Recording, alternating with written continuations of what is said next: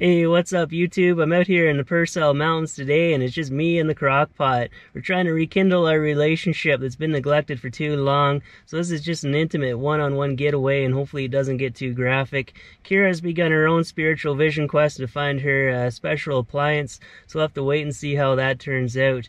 But I got a lot to do today. I'm going to get out the Crockpot and we're going to make some chicken wings. And while those are cooking, I'm going to do the hike up Mount Nelson, which I think is above 10,000 feet. I haven't been that high in a long time, so I'm really excited to hit the trail. Look how dusty it is. I might have to give it CPR. Are you still alive, buddy? Oh, you poor thing.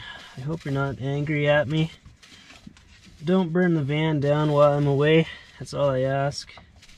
So I got to start out by giving the wings a spice rub with all of the above. I won't put you through all that torture. I'll just skip ahead. I owe so much to the Crockpot. I can't believe that I just let it get dusty.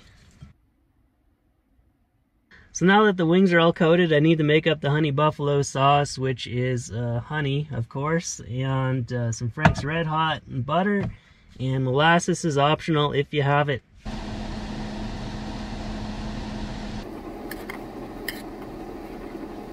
Alright, I'm going to pour the sauce over the wings, then we'll be just about ready to hit the trail.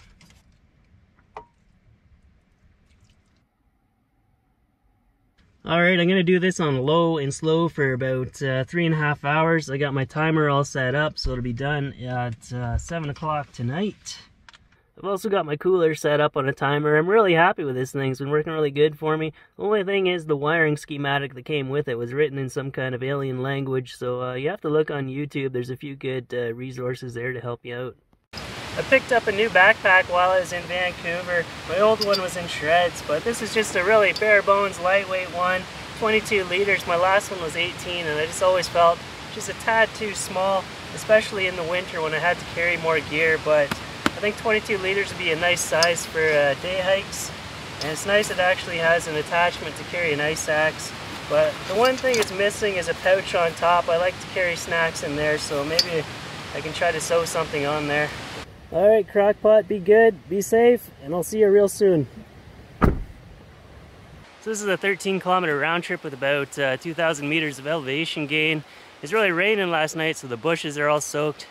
Now I'm getting all soaked, starting up a wet shirt competition here. If you want to win at spring break, you got to start your training early and eat lots of chicken McNuggets too. So I think that's Mount Nelson up there. That's what I'm headed for today. But I'm really excited to be back here, and I hope to revisit Kananaskis before the snow falls. I think out of all the mountains that I've hiked in Canada so far, those are my favorite. Kluane there in Yukon is a very close second. It's just so beautiful there. And I hope I get a chance to revisit it and see some more.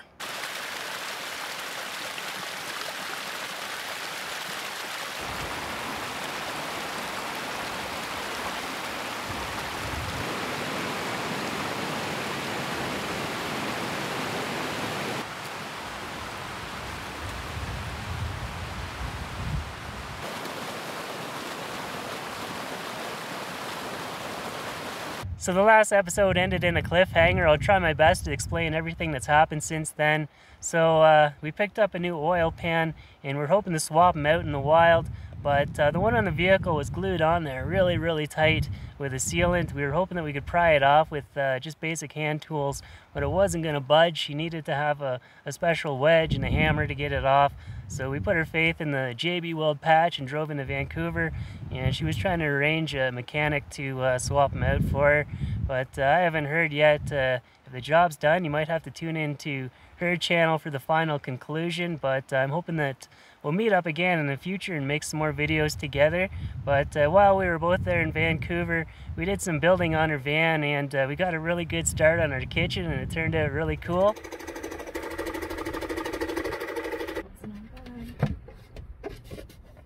Alright, here we are starting up day 2 in the Home Depot parking lot, and this is what we've come up with so far.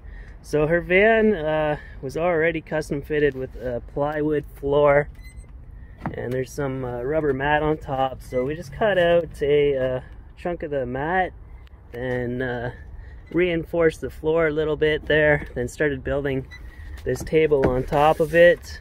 It's all custom cut and contoured to fit the shape of the van, so there's no wasted space in behind there. And we managed to bolt it to the wall, so it's very sturdy, it's not going anywhere. So yeah, she's got her induction cooktop ready to go. Foresty forest style drawer.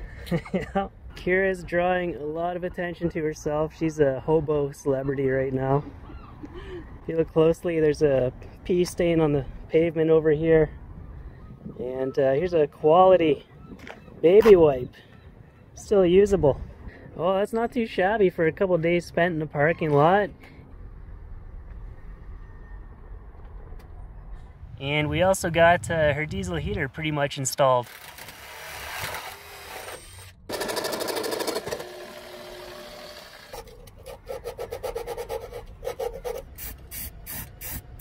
So this is as far as we're going to take the diesel heater today. Going to put some tape over the holes. Not going to bother with the intake and exhaust right now because we'll have to take it apart and put the fuel hose on it later. I think we're going to have the fuel tank over here so that when she slides open the door she can easily fill it.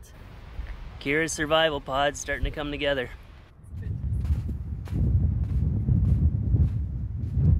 Just climbing up between all these shattered bands of rock.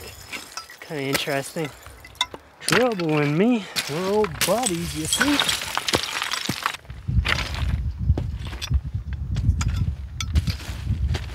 Yeah, take some chocolate and some lobster and some eggs and some pie.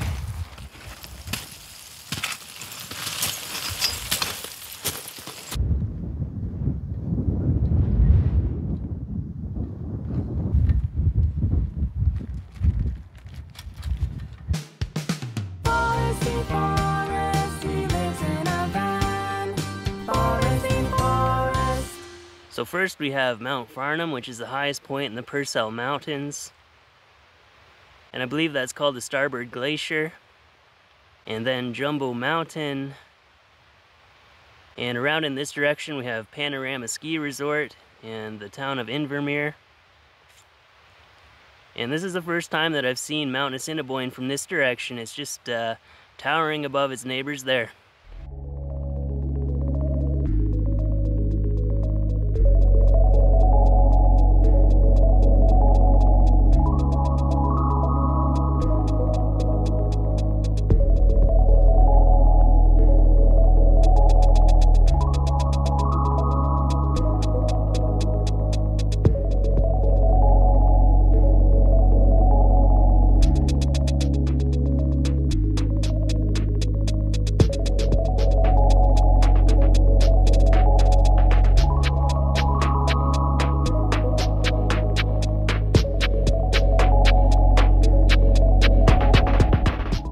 Well, that summit was a lot easier than I expected it to be. It's only 3:30 and the wings won't be done till 7, but I gotta cut some wood and get a fire going, so there's that. But I guess I'll just slowly meander back to the van and I'll see you there.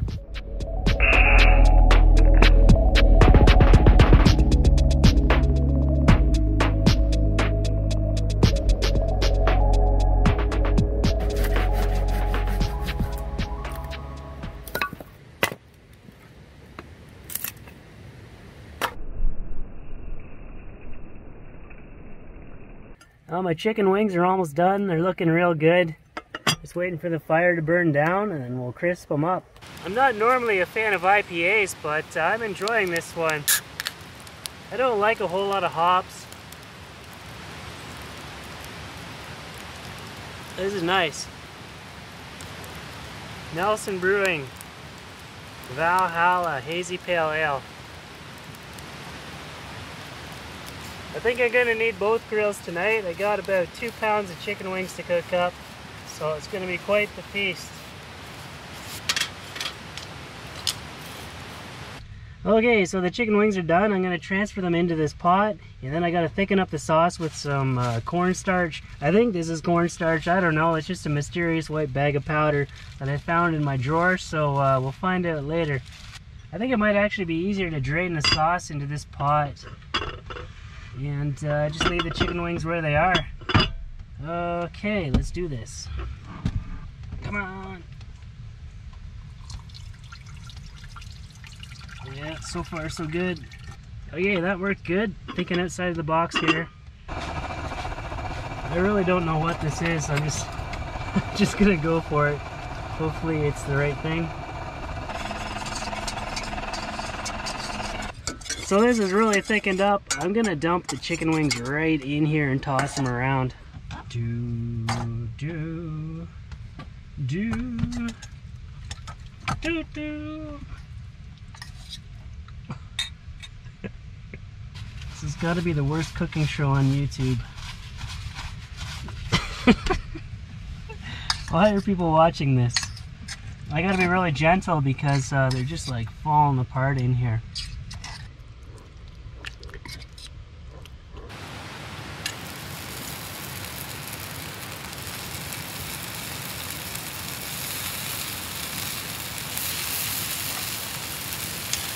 I already know this is gonna be so incredible.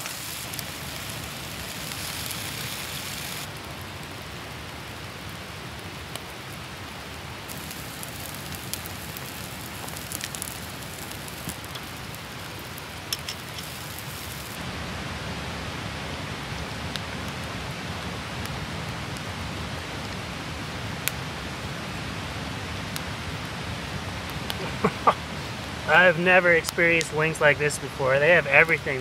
They're crispy, they're tender, there's flavor all the way through. They've got the smoky flavor from the fire, a little bit of heat, a little bit of sweet.